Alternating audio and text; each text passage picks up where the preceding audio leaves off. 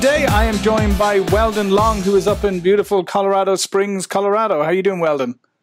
Yeah, I'm doing great, man. Thanks for Skyping. Looking forward to this. Yeah, and for those of you who may not know Weldon, he is, and a lot of you already do, he is a New York Times bestseller with The Power of Consistency.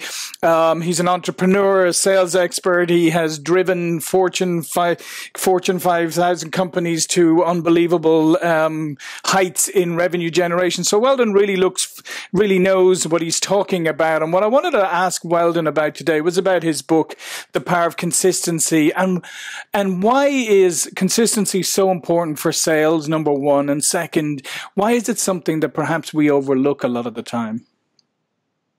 Yeah, that's a great question. You know, I think the benefit of consistency is very simple. We all know that consistent sales activities produce consistent sales results. Random sales activities produce random sales results, right? It's not rocket science. Mm-hmm.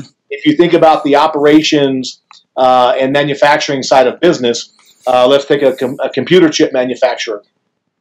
If they use kind of a random process in their engineering and their development and the manufacturing of their chips, they just kind of walk in the factory each day, and sometimes they do this and sometimes they do that. We all know that the quality of the computer chip would be really, really bad. Would have a lot of unhappy customers. So we understand instinctively from a manufacturing operations perspective that we have to have a process. Unfortunately, when it comes to sales, we don't apply that same level of the need for consistency. We oftentimes think that we can just kind of show up on a sales call and just, rely on our wits and our communication skills. The problem is, if we don't have a consistent sales process, we're not going to have consistent sales results. In other words, when you look at a sales process, kind of the basic four components: build a relationship, investigate the problem, solve the problem, ask for the order. If we're random in that process, then we're going to get the same kind of results that the manufacturing facility would get if they had a random manufacturing process. We're going to have very inconsistent sales results. So when I talk to salespeople, it's like if your process, or your results rather, if your results are sometimes good and sometimes bad and sometimes good and that is by definition random results. Yeah. Those random results are not coming from consistent sales activity. I totally agree with you. So why is it then that in some areas of sales there has been this resistance to the idea of process or consistency? And some people will hide that behind it's a kind of an art and I do it my way and they do it their way. And I just, I don't want to interfere with it. And process is for other people. It's not for us. Well, I think that it's a great question, John. Listen, salespeople, we tend to be a little bit more on the creative side versus, the organized side, right? I mean, it's kind of what makes us good. We have great communication skills. We can schmooze. We can kiss hands. We can shake babies or whatever that saying is. We can do all that stuff. And we kind of look at, a sales process as being put in a straitjacket, right? Mm-hmm. Zig Ziglar used to often say that if you don't have a sales process, in other words, if you don't have a process, you have to have what he called a canned presentation to be successful in sales. Now, if it sounds like a canned presentation, you're going to be toast, right? But you have to have a process. I think we resist it. There's two reasons. Number one, I think we see ourselves as more creative communicators, and we don't like the restrictions, the process kind of puts on us. Like we got to be in a straitjacket. But I think the other thing is, and this is a big part of my book, both in The Power of Consistency and my new book, Consistency Selling, the bottom line is that we all face challenges in life. And those challenges come down to three types: money problems, relationship problems, and health problems. And the key to success in sales, the key to success in life, is learning how to prosper in the face of those challenges, right? It's not that successful people somehow avoid money problems or avoid relationship problems or avoid health problems. It's that they're very good at dealing with those things. And what happens oftentimes is that we're going out, we're making a sales call, and we have some personal problem or some financial problem, and it distracts us, and so we just kind of wing it. The key to success is learning how to prosper in all areas of our life in the face of those challenges.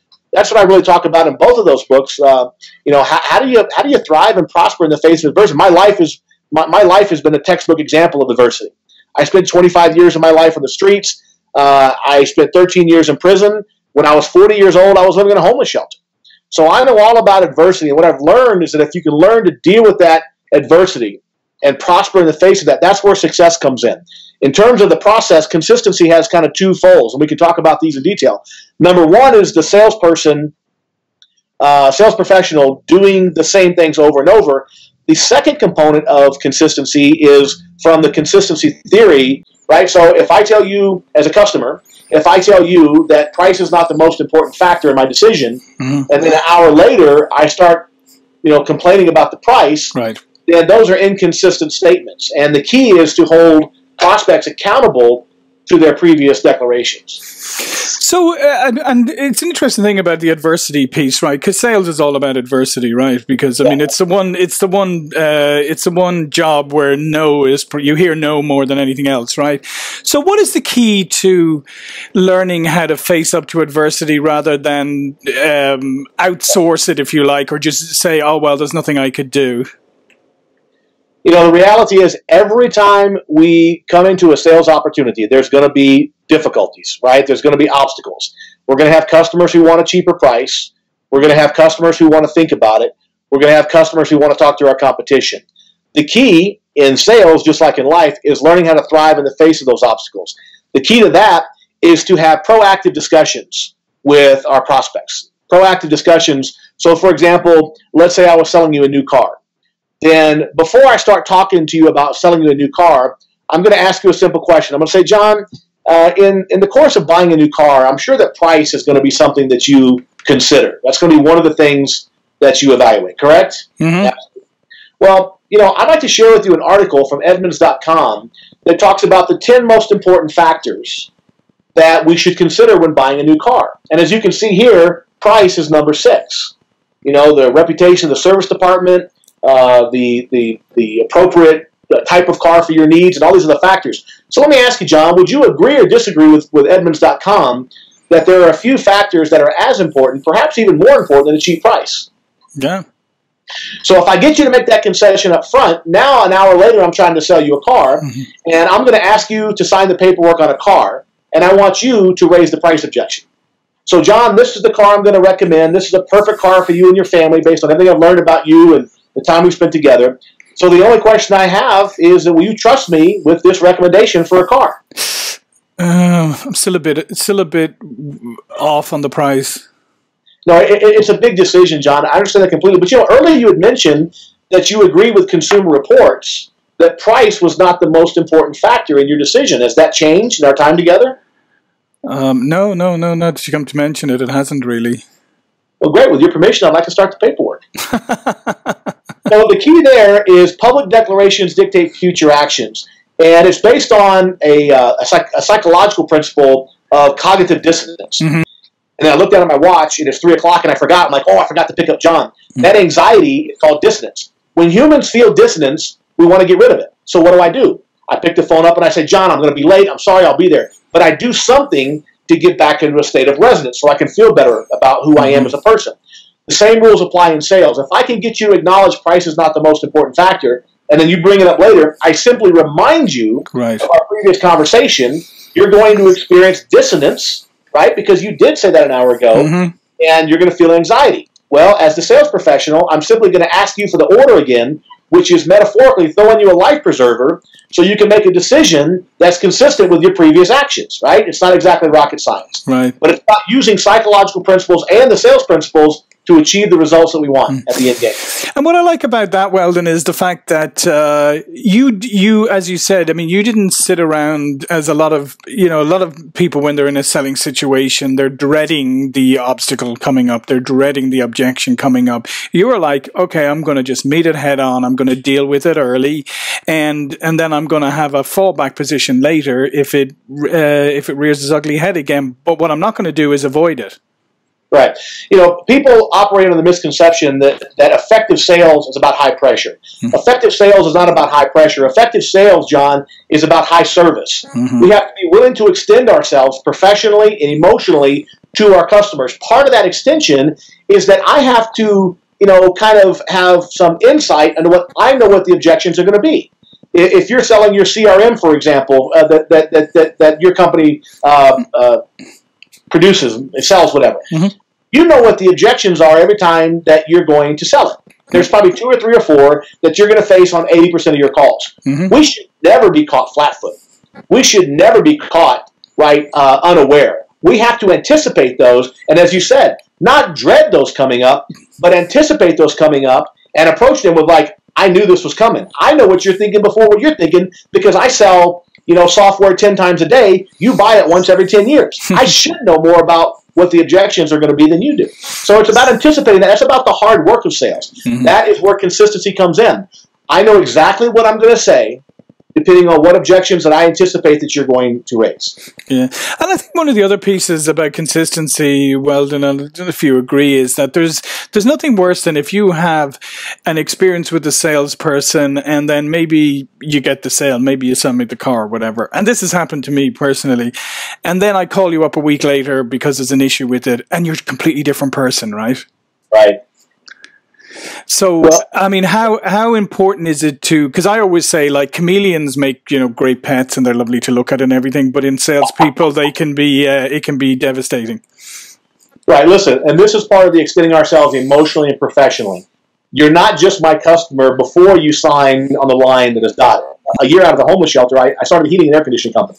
Now, I don't know the first thing about heating and air conditioning, but I know how to sell. So I started this company. And I focused on the marketing and sales. I hired the operations people. And by the way, I grew that company to $20 million in revenue in 5 years. In 2009, we were selected as one of Inc. Magazine's fastest growing companies. But the core foundation of that company is I offered what I called a 1-year test drive. Right? So John, again, will role play and say, you're my customer, you're my homeowner. I say, John, have you ever bought something from a department store you didn't like? A piece of clothing, a flashlight, or something like that? Sure. And you decided you wanted to return that item. What happened when you went back to the store? Did they shun you? Did they turn you out the door? Or did they give you your money back or a new product, whatever you wanted? Yeah, no, that was a pretty simple process.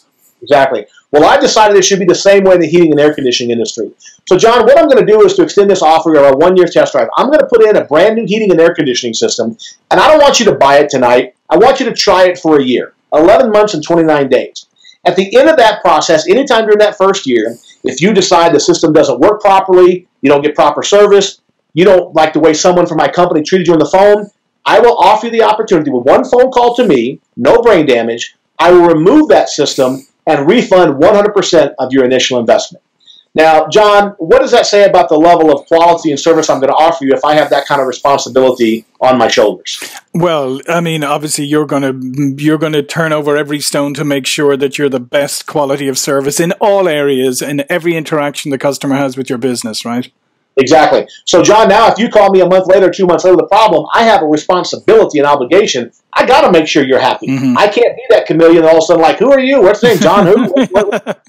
I've got to make sure that you are taken care of because I have a responsibility, that I have to extend to you. So did you ever actually have to take a system out?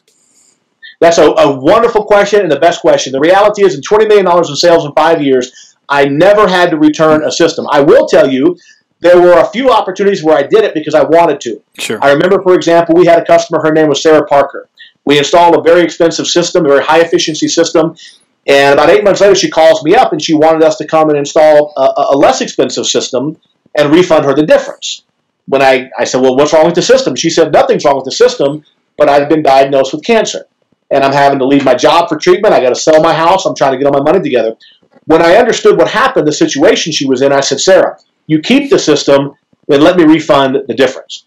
And so I didn't have to, but I did it. By the way, the letter that I got from Sarah Parker, in my estimation, was worth $20 million because that letter was the foundation of my sales process. We have to sell with integrity. We have to deliver service with integrity. One of my mentors was Stephen Covey, who wrote The 7 Habits of Highly Effective People.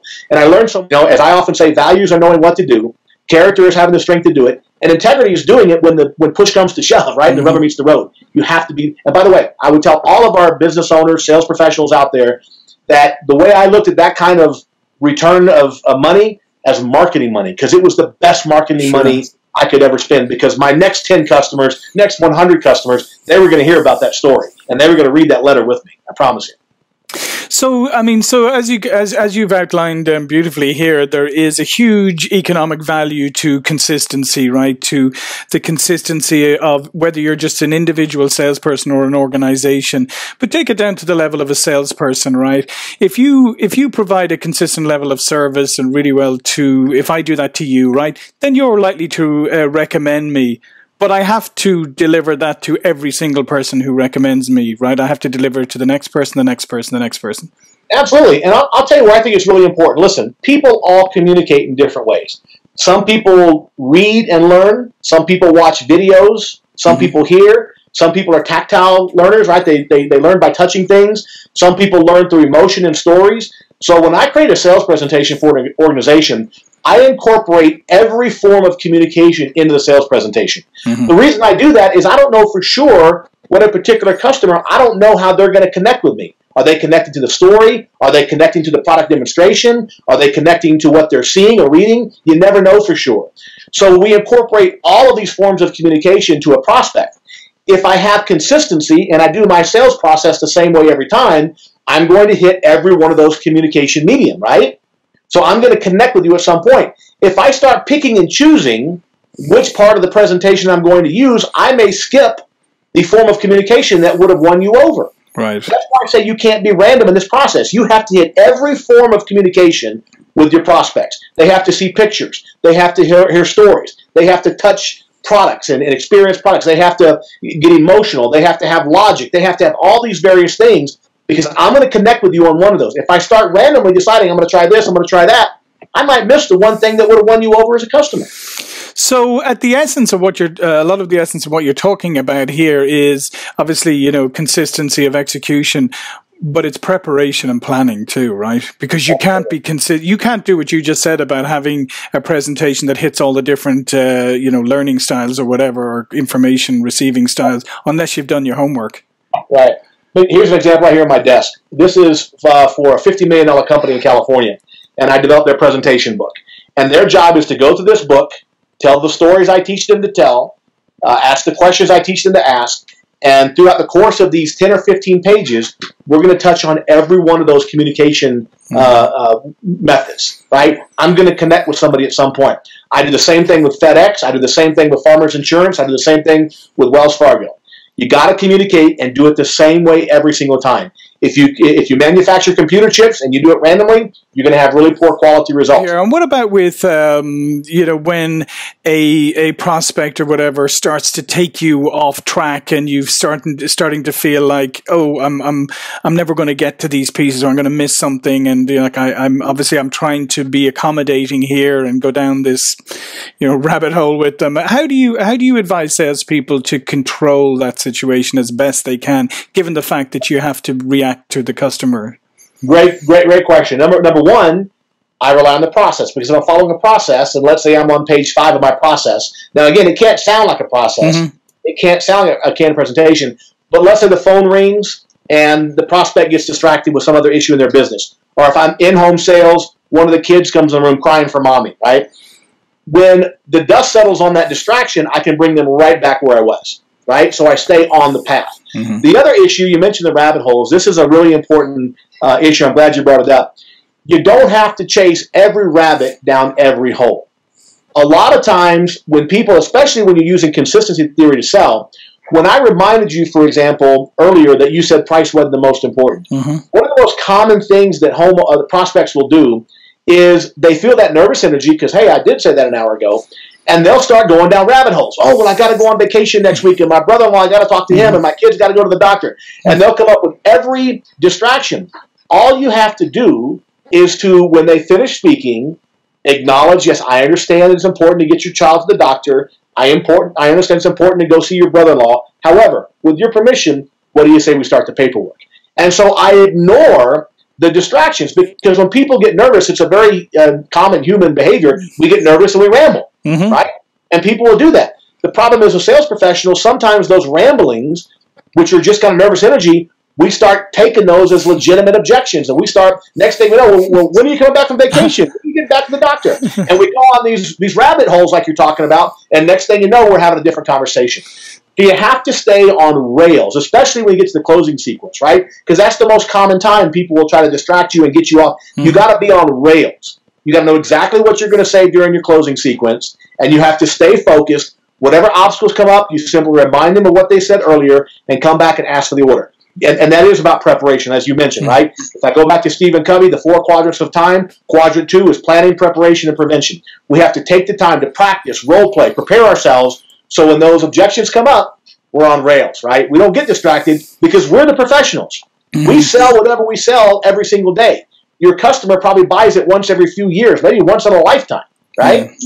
And I think that's an important thing to add there, is that idea of when you do get down to the end of the process, and as you say, maybe I only buy it once or a year or twice. Maybe it's in a B2B. Maybe this is the first time the company has trusted me to make a big purchase. And there's a lot of emotion attached. There's a lot on my back, and so I'm bound to get nervous towards the end. I'm bound to start thinking, am I making the right decision? So if you can anticipate all that, and as you say, not get caught up in my anxiety, but rather make me feel better, then obviously there's a greater chance of closing the deal.